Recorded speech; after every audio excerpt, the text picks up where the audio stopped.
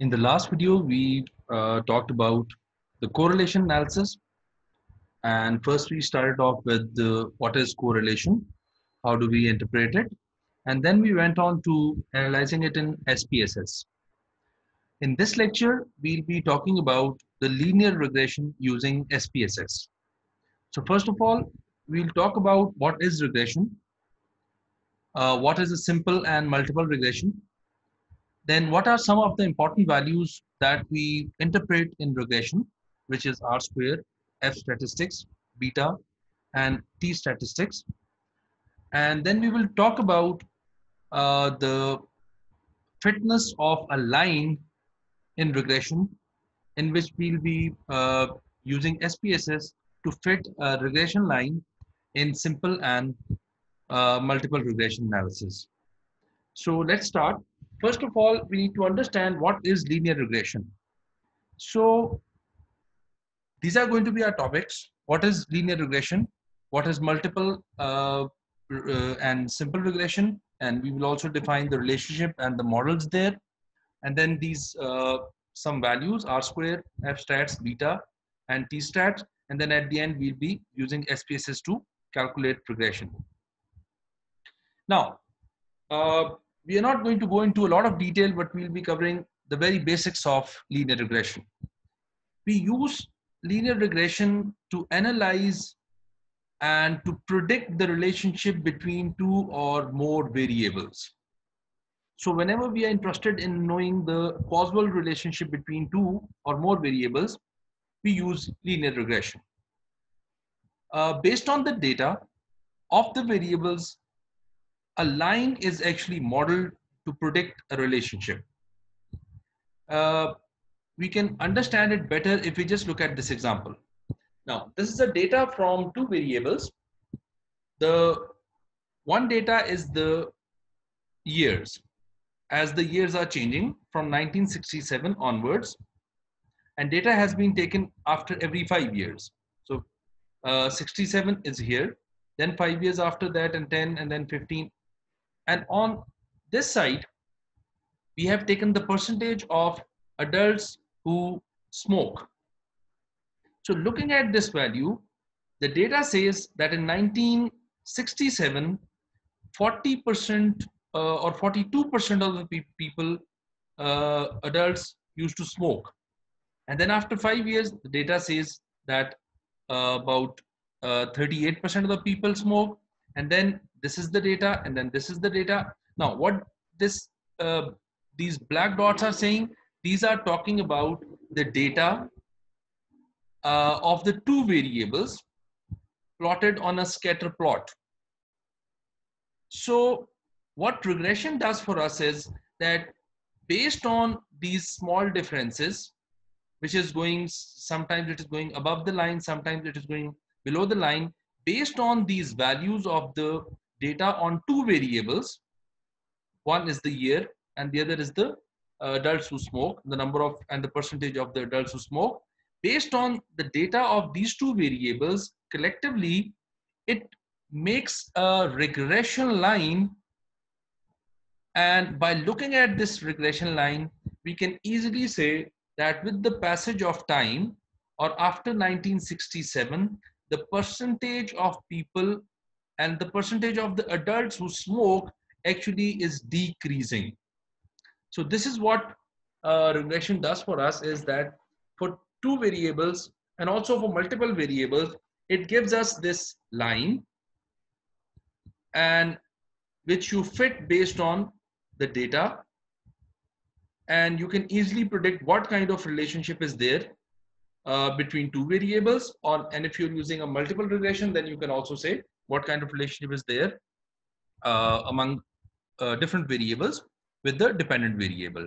So if you want to go more into details, then you have to read about it and go and read some good book about econometrics. But as we are covering just the basics, so we'll only be talking about this scatter plot. Now, some important things that we need to understand is that if we are saying that we are going to run a simple regression, this simply means that at one time we are using one independent variable and one dependent variable. So what we are trying to do, we are trying to measure a relationship of one variable which is independent with the one dependent variable. So if we have one independent variable with one dependent variable, we will call it simple regression. We will also recall it when we are going to go to our SPSS analysis. One thing that we need to make sure here is that in linear regression, at one point of time, you cannot use more than one dependent variable. We will also talk about it when we go to SPSS. But remember that in linear regression, you can only use one dependent variable at one time. But we can use one or more than one variables at one point of time when we are doing the regression analysis. So if we are analyzing or we are analyzing the regression with one independent variable with dependent variable, we call it simple regression. But if we have more than one variables with dependent variables, for example, two or more than two, we will call it multiple regression, because now we have multiple independent variables and one dependent variable. Now, another thing that we need to know here is that when we were saying that we are using a simple regression, we are measuring one relationship. This can be any variable, this can be any variable based on your theoretical framework, but this is one relationship. But at the same time, this is one model. This is also one model. Now, when we move to this multiple regression, here we are measuring two relationships, one with this IV to this DV, one with this IV to this DV. There are two relationships that we are measuring, but we are measuring one model. So here we have one model, one relationship. Here we have one model, but two relationship. And if we add on one more independent variable here, and suppose we have three independent variables, and we are regressing it with one dependent variable, then again we will be using one model, but we are checking three relationships. And you can add any number of variables as independent variables to regression model, but it will be called a multiple regression if it has more than one variables as independent variables. So this is also something that we need to remember. Now, what are some of the important values that we interpret in linear regression? Although there are some other important values that we need to keep in mind. But these are the four important values that we usually study in most of the researches. That is R square, F statistics, beta, and T statistics. Now, R square will actually tell you, or it explains the variation in dependent variable because of the independent variables in a model. So here we analyze that how much variation in percentage is there in dependent variable based on one or more variables that are there in the model. So this is how you try and explain it. We will also talk about it when we will analyze the regression in SPSS. So suppose if the value of R square is 0.59, we will say that 59% of the variation in DV, which is dependent variable, is happening because of the independent variables or variable. The second thing is the F statistics. These are also the values that you get in your regression analysis. It predicts the model fitness of regression. And we are really interested in the level of significance. So for now, if the value of F statistics is significant, we will say that the model is fit for regression. And the significance, for now, we will only say that if the f-stat significance value is less than 0.05, then we will call it a significant value. You can see my other video, what's the deal with significance, for more detail. The beta value actually indicates that with 1 unit change in independent variable, the beta units will change in dependent variable. For example, if you say, if you're trying to measure the relationship of income with expenditures, and if we get a beta of say 0.50, it means that if your income will increase $1, $0.5 your expense are going to increase. This is what it predicts. So beta with 1 unit change in IB, which means independent variable, the beta, whatever value of beta you get, beta units will change in DV. We will also explain it when we'll go to the SPSS analysis part. And the last is the T statistics. The T statistics are actually used to determine if you should support or reject your null hypothesis. Now, while you're listening to this, please be very sure that you have the idea of alternate and null hypothesis, because sometimes people say that if the T value is significant, you accept your hypothesis. So when you say accept your hypothesis, you're saying you accept your alternate hypothesis. But when people are saying that if T values are significant and you need to reject your hypothesis, they're talking about to reject the null hypothesis. So if you're not getting this point, please make sure that you understand what is null and alternate hypothesis. So these are the 4 important values that we study in regression. But one last thing here is that these 2 values, the R square and the F statistics, they talk about the regression model. Remember that we were talking here that this is one model, but one relationship. This is one model, 2 relationships. If we talk about R square and F statistics, they both of them talk about the model part. They talk about the how much variation is happening in DV because of all the IVs that are there.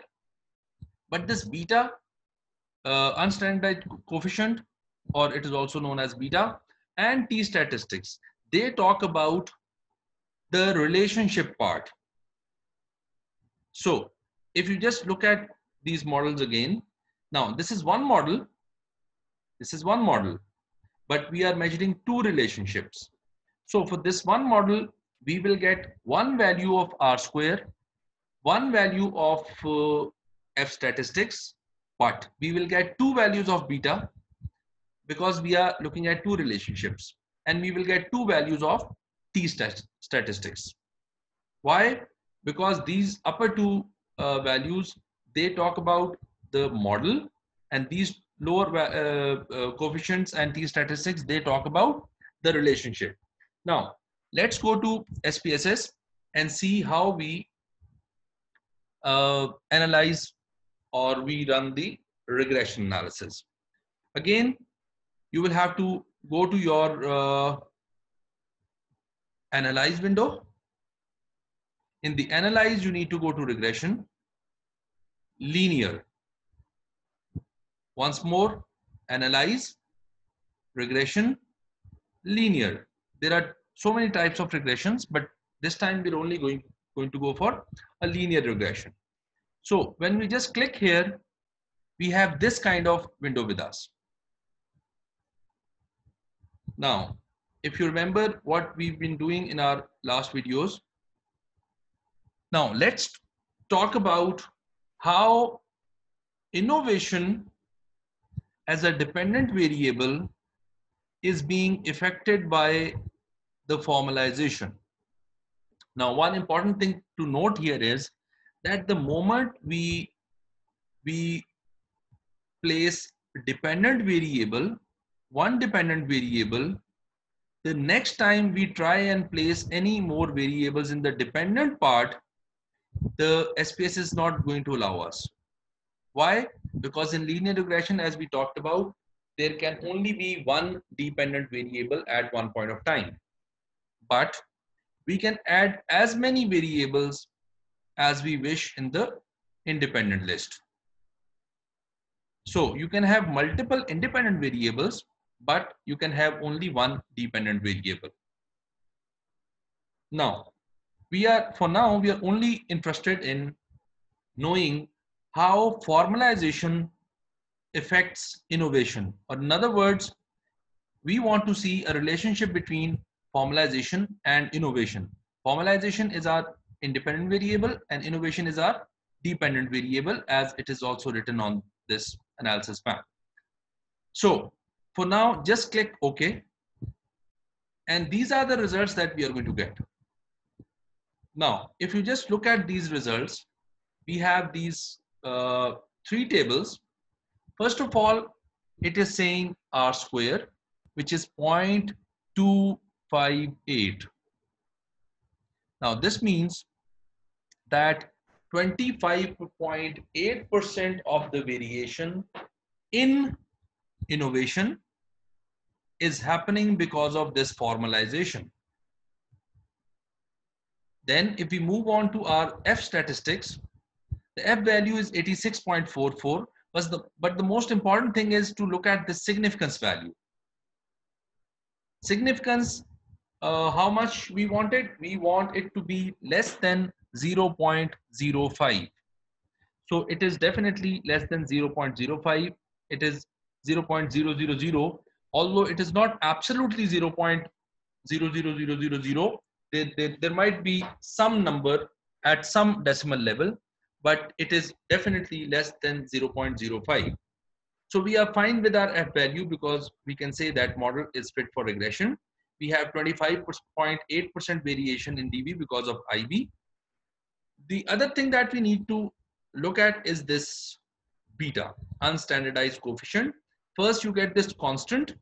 Currently, we're not bothered about this constant and you can ignore these values, but we are interested in the beta of formalization, which is present in front of the formalization. Now it is saying negative 0.527. So this negativity means that with the increase in formalization, the innovation will decrease. How much it is going to decrease? 0.527 units. So if formalization is going to increase 1 unit, the innovation is going to decrease 0.527 units. And do not interpret it in percentage. You never interpret your coefficients into percentage. And you always interpret R square into percentage. So make sure you're interpreting it right. So first value is R square, F statistics and its significance. Third is the beta. The last thing that we need to see here is the T statistics in front of this formalization. So if you look at this T value, this is saying minus 9.297. But more importantly here, it is saying 0.000 or 0.000, which means it is definitely less than 0.05. And we are going to say that based on this T statistics and its significance value, we will reject our null hypothesis or accept our alternate hypothesis. In today's research writing techniques, people do not usually go for null hypothesis. Most of the papers and theses that you look at, they do not have the null hypotheses. Therefore, if you have T value which is significant, you can also say that you have accepted your hypothesis. But this actually means that you are accepting your alternate hypothesis, and you are rejecting your null hypothesis. So make sure what we are saying and what we are doing. So what is this? This is a simple regression. Why? Because there was one independent variable with one dependent variable. That is why we got one value of R square one value of f, one value of beta, one value of t. Now let's go back to this shortcut, linear regression, and put some more variables. If we just put another variable, which is employee creativity, and we are going to run this analysis. Now this time what we are doing? We are doing the multiple regression analysis. This is a multiple regression. Why? Because there's only one independent variable with two independent variables. So let's just go and click OK. Now this time it is going to give us some different results. And if you just look at this R square, it has increased because we have given it one more independent variable. So 0.729, which means 72.9% of the innovation is being explained by these two variables, formalization and employee creativity. If we look at this F statistics, we can easily say that it is a significant value because it is less than 0.05. So our model is fit for regression. The same way, if you look at these betas, minus 0.214, which means that when formalization is going to increase, the innovation is going to decrease. The same way, we have a significant value of T statistics in front of formalization. So we are going to reject our null hypothesis, or we are going to accept our alternate hypothesis. Now, what about employee creativity? Employee creativity is 0.853 unstandardized coefficient, which is beta. So this says that with 1 unit change in employee creativity, 0.853 units will increase or will change in innovation. In the same way, if we look at these t values and it's significant, it says that it is a very significant value, highly significant. Therefore, we accept the hypothesis. So this is how you actually try and run your regression, and these are the values that we get out of our linear regression. Now again, the same tip: please do not copy and paste the same tables into your thesis or into your paper. Make separate tables, for which you can watch my other video, how to make tables in APA. So always try and make different tables. Now, the last thing that we want to see in SPSS is that the regression line that we saw in our example of percentage of smokers and the years, how can we do it here? So for that, you can go to these graphs, legacy dialog, and scatter plot. So what we've done, we went to graphs, legacy dialog, and scatter plot. So let's just click scatter plot. It asks you what kind of scatter plots do you want? We want a simple one. So now here you can see that it is saying this is what you're going to see. So here it is saying that what kind of variables you want the scatter plot for.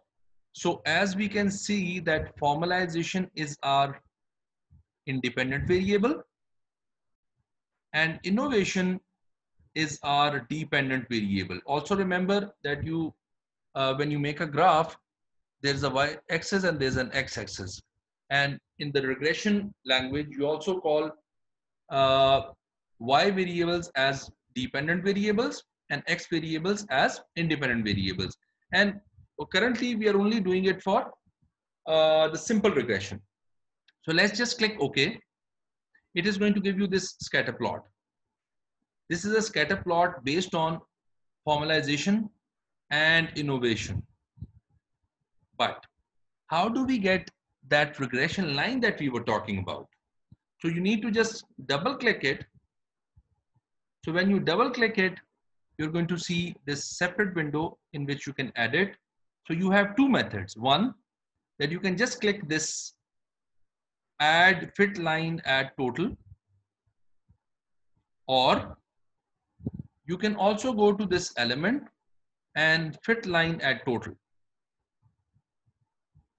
So this is going to give you a regression line.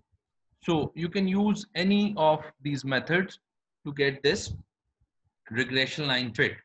Now, one other thing which might not be of your concern, but is going to be very valuable. How can we have a scatter plot of multiple regression, which means if we want to see the impact of two or more variables on dependent variable, how can we do that?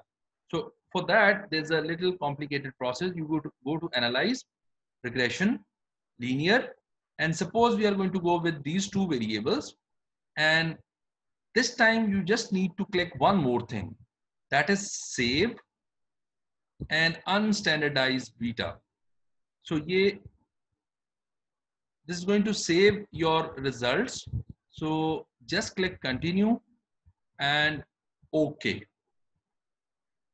It's going to give you the same results as we got from our multiple regression, but this time what it did to your SPSS window is that it has created another variable which is known as this variable, predicted variable. Now what it has done for you is that it has created values based on these two variables. So if you want to know the fit line, regression fit line of multiple regression, which means of these two variables and their impact on innovation.